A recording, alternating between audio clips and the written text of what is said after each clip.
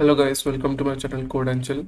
In this video, we will be discussing about how to copy files from one folder to another using command prompt. We will be using xcopy command, which is readily available in Windows system.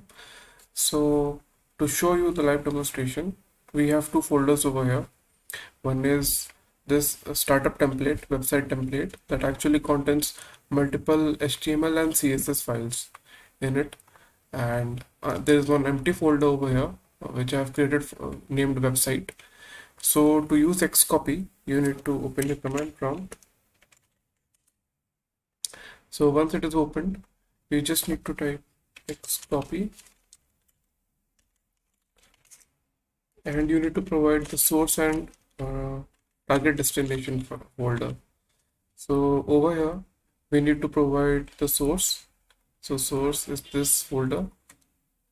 Let's copy the total path over here.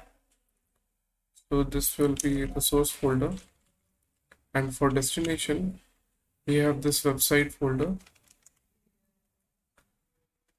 and there are multiple command lines that we can provide, like different arguments to this xcopy.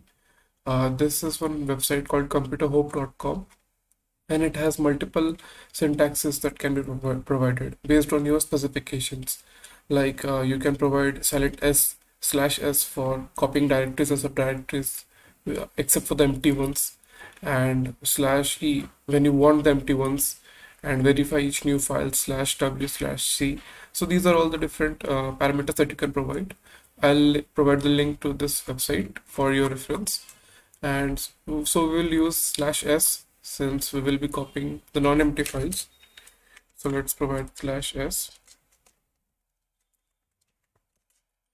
And as you can see, the copy is completed. Like, it copied everything what was there in the source folder to the target ones, and 61 files got copied. So if you go to this website folder, it was empty earlier. Now you can see all the contents are provided over here.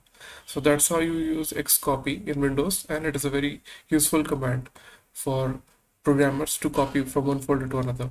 If you like this video, please like and subscribe. Thank you.